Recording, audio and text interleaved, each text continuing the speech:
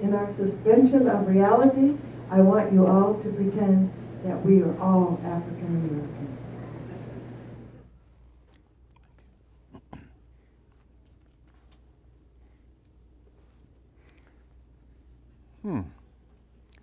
Assalamu alaikum. And during the few moments that we have left, we would just like to have an off-the-cuff chat between you and me, us.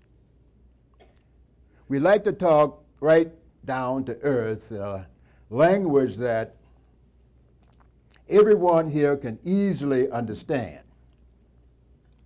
We all agree, all of the speakers on this series agree that America has a very serious problem. Not only does America have a very serious problem, but our people have a very serious problem. America's problem is us. We're her problem. And the only reason that she has a problem is that she doesn't want us here. And every time you look at yourself, be you black, brown, red, or yellow, a so-called Negro, you represent a person who poses such a serious problem for America simply because you're not wanted. And once we began to face this as a fact, we can begin to chart a course that will make us appear intelligent instead of unintelligent. Now, what you and I must learn to do is to forget our differences. When we come together, we don't come together as Baptists or Methodists. You don't catch hell because you're a Baptist. You don't catch hell because you're a Methodist. You don't catch hell because you're a Baptist or a Methodist. You don't catch hell because you're a Mason, Democrat, Republican, or elk, and you sure don't catch hell because you are an American, because if you were an American, you wouldn't catch no hell. You catch hell because you're a black man. You catch hell. All of us catch hell for the same reason. So we all black people, so-called Negroes, second-class citizens, ex-slaves. You're nothing but an ex-slave. You don't like to be told that, but what else are you? You're an ex-slave. You didn't come here on the Mayflower. You were brought here in chains like a horse or a cow or a chicken. And you were brought here by the people who came over on the Mayflower. You were brought here by the Pilgrims or so-called founding fathers. They were the ones who brought you here and shot you full of Novocaine. Like when you go to the dentist and he's going to take your tooth, what you do? You start fighting when he starts pulling. So to keep you from fighting back, they squirt some stuff in your jaw they call Novocaine to make you think they aren't doing anything to you. And because you got all of this Novocaine shot up in you, you sit there and you suffer peacefully. Blood running all down your jaw, see, but you don't know what's happening, see, because somebody has taught you to suffer peacefully. Don't stop suffering, just suffer peacefully. As Reverend Cleed pointed out, let your blood flow in the streets, this is a shame. And he's a Christian preacher. If it's a shame to him, you know what it is to me. And there's nothing in our religious book, the Quran, as you call it, Koran, that teaches us to suffer peacefully. Our religion teaches us to be peaceful, obey the law, respect every man. But if someone puts his hands on you, send him to the cemetery. And that's a good religion. In fact, that's that old-time religion. That's the one that Ma and Pa used to talk about. An eye for an eye, and a tooth for a tooth, and a head for a head, and a life for a life, and nobody resents that type of religion being taught except a wolf who intends to make you his next meal. And these old religious Uncle Toms running around here talking about give up your life for freedom. No, brothers and sisters, you preserve your life because it's the best thing you got. And if you must give it up, I say if you must give it up, let it be even Stephen. My earliest recollection as a being, snatched awake in the middle of the night because our house was on fire. My mother was a West Indian from Grenada, and my father a militant Baptist minister and follower of Marcus Garvey, preached race pride and separation from the white man. The Lansing, Michigan arm of the Ku Klux Klan wanted him to stop preaching Garvey's message, but my father was not a frightened Negro, and he kept on. Next thing, he was found with his head bashed in, lying across the streetcar tracks. A trolley had almost cut him in half. After my father's death, my mother tried to hold the family together. She couldn't find work because the Christian people of Lansing wouldn't hire a widow of a crazy nigger. But she could stretch bread a dozen ways. Fried bread and stewed bread, and when she found raisins, bread pudding. When there was no bread, she fed us dandelions, fried grass. We were so hungry, we were dizzy. We stole to stay alive. It was too much for her, so they put her away in a mental institution and parceled out us kids to reform schools, charities, and homes. When you live in a poor neighborhood, you're living in an area where you have poor schools. When you have poor schools, you have poor teachers. When you have poor teachers, you get a poor education. Poor education, you can only work on a poor-paying job, and that poor-paying job will enable you to live again in a poor neighborhood. So it's a very visual cycle. I'll never forget the man who taught me English in the 8th grade. He told us that thing about what we wanted to be. I said, I wanted to become a lawyer. He said, you need to think about something you can be, like a carpenter. You got good grades, Malcolm, and people like you, but a lawyer is not a realistic goal for you, Malcolm, and you've got to be realistic. You're a nigger. In Roxbury in Boston, Massachusetts, I got my first job at the Roseland Dance Hall Shining Shoes. And on the side, I sold liquor, reefers, and women. Got my first conch laid on. Got me a sharp zoot suit, and I used to jitterbug and party all day, and I stayed high all night. Got me a white chick, and I ran with the gamblers and the pimps. To stay out of the draft during World War II, I put on a show like I was crazy. I told the Army psychiatrist, I want to join. I want to join up. I want to join the Japanese Army. I can't wait to get my hands on me some guns so I can shoot me up a lot of crackers. I got my 4F.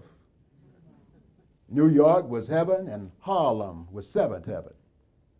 5 medics on Lenox Avenue, and I had started on my life of crime. We sometimes hear, wonder, a lot of talk about the South. And we wonder, why should us here in upstate America worry about what happens in the South?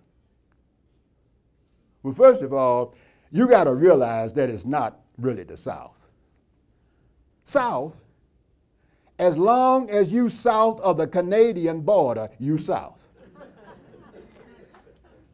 If one room in your house is dirty, then you got a dirty house. If the kitchen is dirty, you got a dirty house.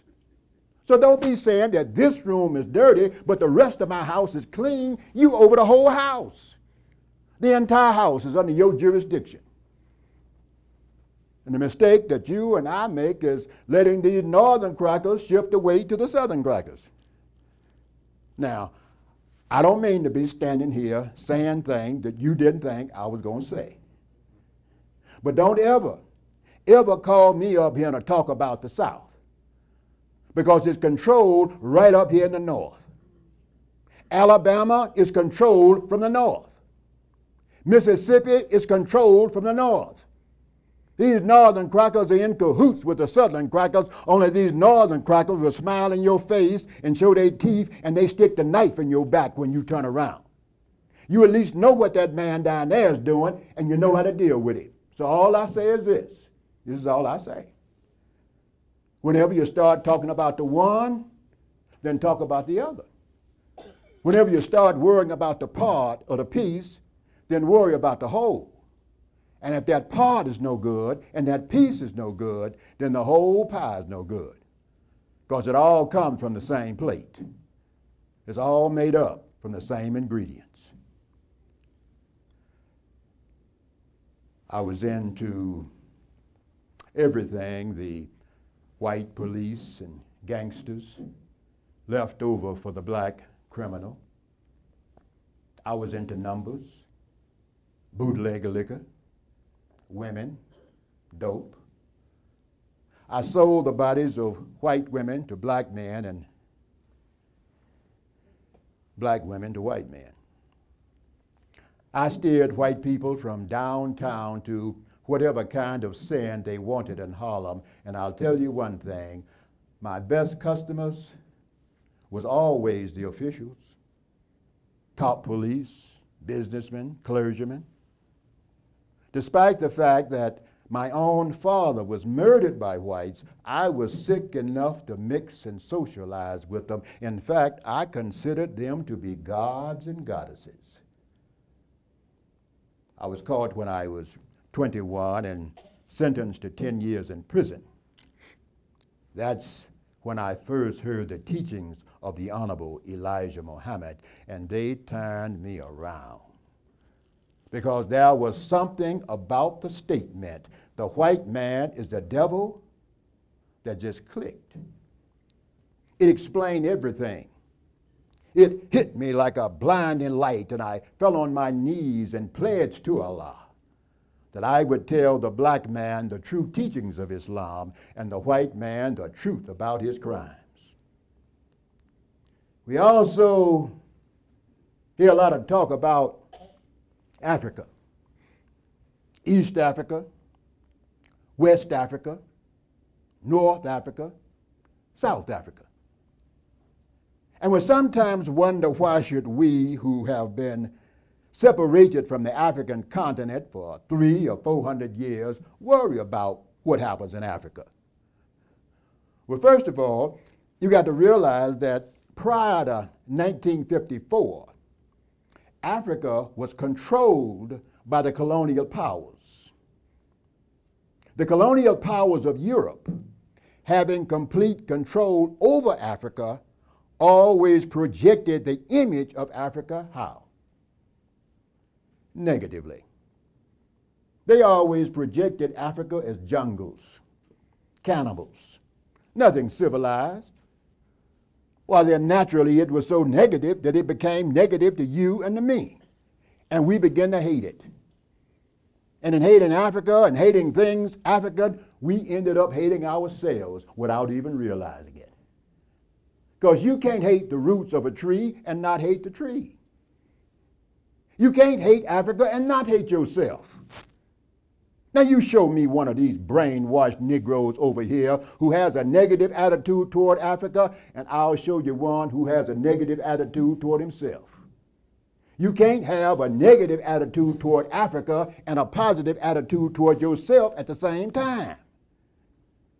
To the same degree that your understanding of and appreciation towards Africa becomes positive, you'll also find that your understanding of and appreciation toward yourself will also become positive, and this is what the white man knows.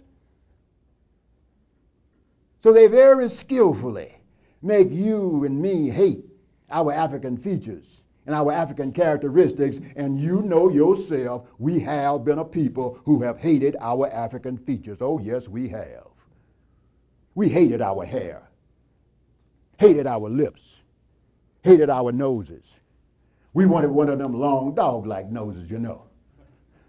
And hating the blood of Africa that was within our veins, we began to feel helpless. We began to feel inadequate. We began to feel as though it was holding us back. It wouldn't let us go this way or that way. And when we fell victim to this feeling of helplessness and inadequacy, we turned to someone else to show us the way. We didn't have confidence in a black folk or a black man to show us the way. In those days, we didn't. We didn't think that a black man could do anything except play some horn, you know, dribble a ball up and down a court. But in serious business where our food, our clothing, our shelter, our education were concerned, we turned to the man. Why? Because we felt helpless. What made us feel helpless was our hatred for ourselves, and our hatred for ourselves stemmed from our hatred of things African. Yes, sir. Hajj? Well, I've always had the name Hajj, only I've only used it in the Muslim world. Well, Hajj is a name that's given to anyone who makes the pilgrimage to Mecca during the official Hajj season. At Jeddah in Saudi Arabia, I remembered the ancient words of Allah to claim the pilgrimage among men. They will come on foot, and upon lean camel. They will come from every deep ravine. From Mecca, the holy city of Islam, I wrote to friends in America, never have I witnessed such sincere hospitality and true brotherhood as has been shown me here in this ancient holy city, the home of Abraham, Muhammad, and all of the other prophets from the Holy Scripture. You may be shocked at these words coming from me, but what I have seen has forced me to rearrange many of my previous convictions, to toss aside many of my conclusions previously held. For during the past 7 days, I have eaten from the same plate, drunk from the same cup, slept on the same rug, and prayed to the same God, as fellow Muslims whose eyes were the bluest of blue, whose hair was the blondest of blonde, and whose skin was the whitest of white. We were truly the same, because their belief in one God has erased the white from their mind, the white from their action, and the white from their attitude. Wearing the Iram garb of a pilgrim, I made these 7 circuits around the Kaaba.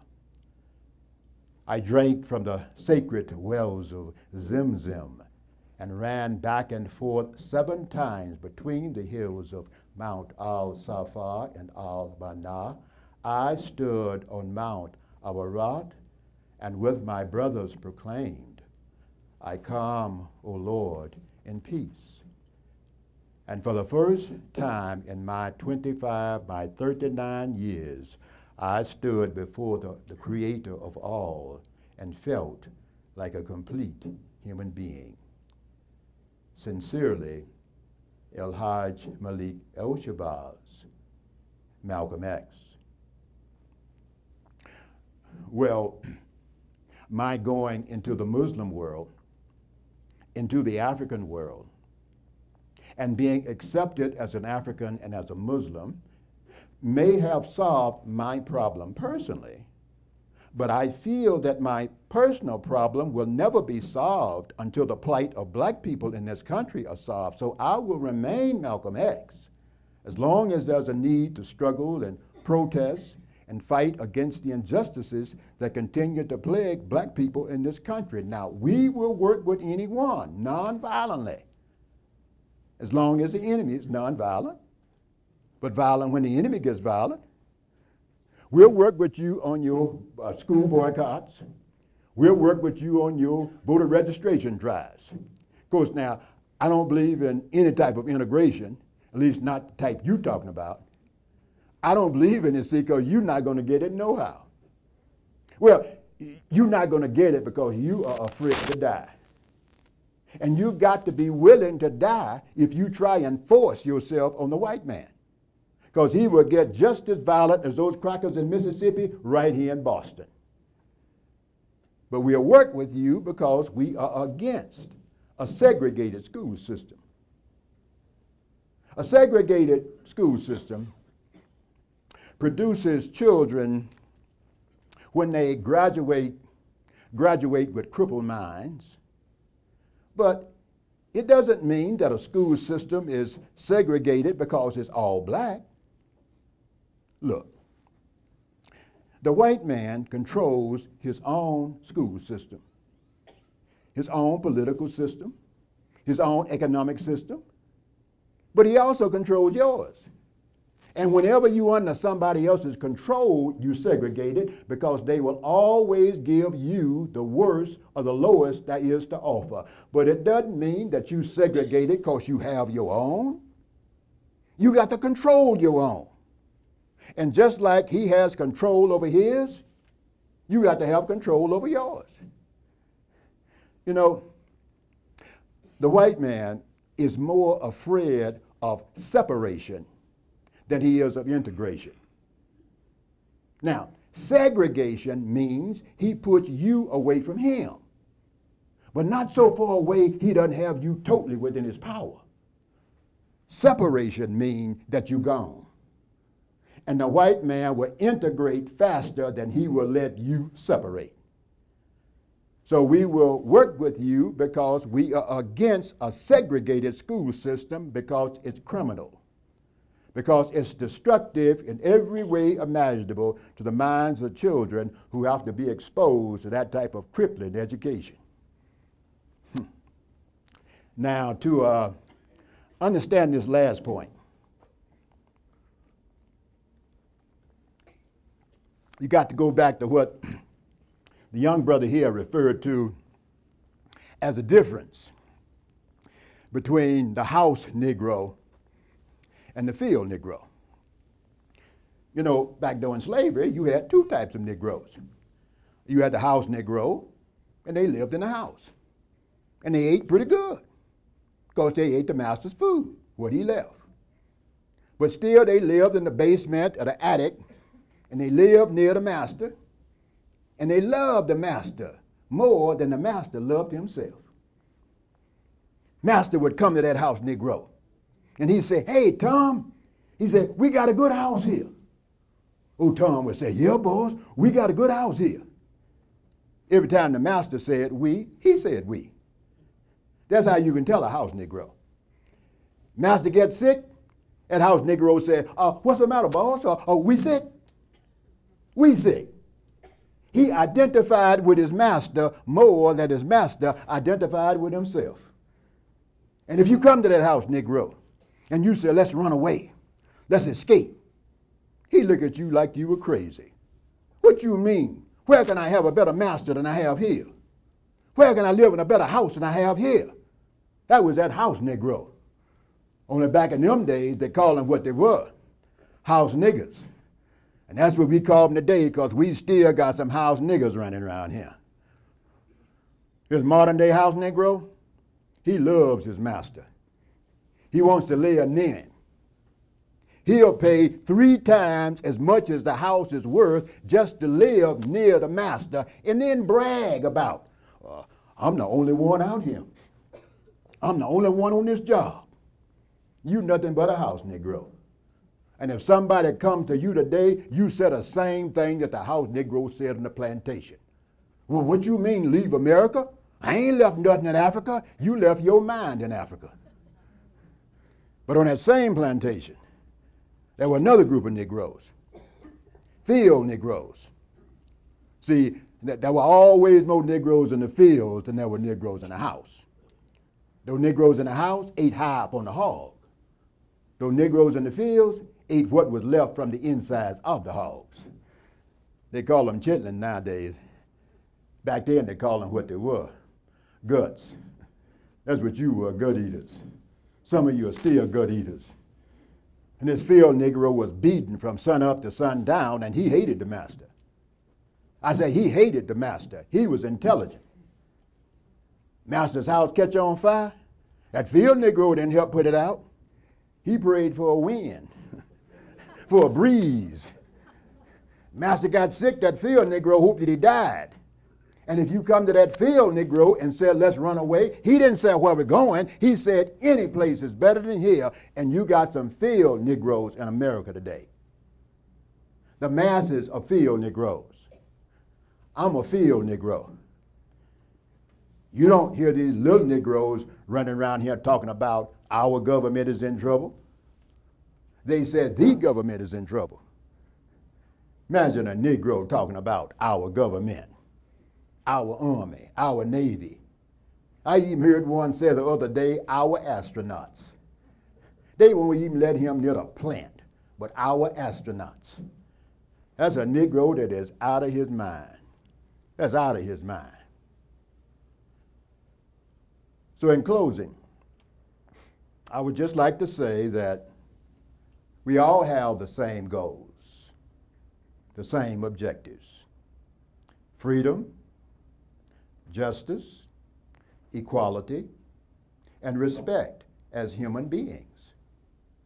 We don't want to be integrationists, nor do we wish to be separationists. Just freedom, justice, equality, and respect as human beings.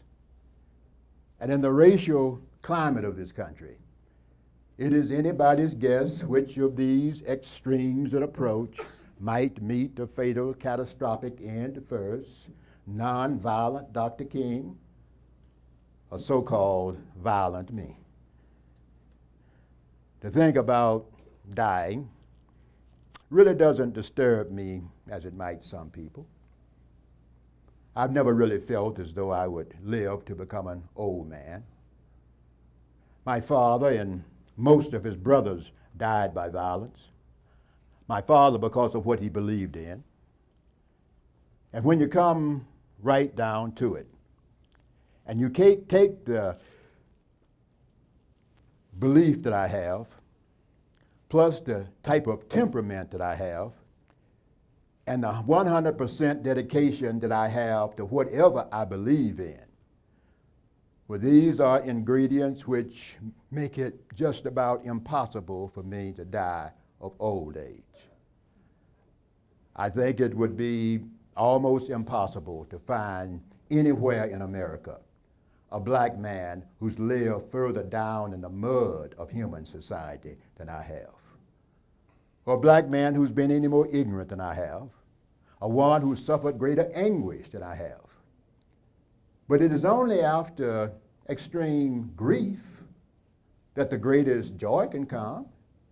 It is only after experiencing darkness that the greatest appreciation of light can come, and it is only after slavery and prison that the greatest appreciation of freedom can come. And for the freedom of my 22 million black brothers and sisters, I do believe that I have struggled and fought the best that I know how and the best that I could with the shortcomings I have, and my shortcomings are many.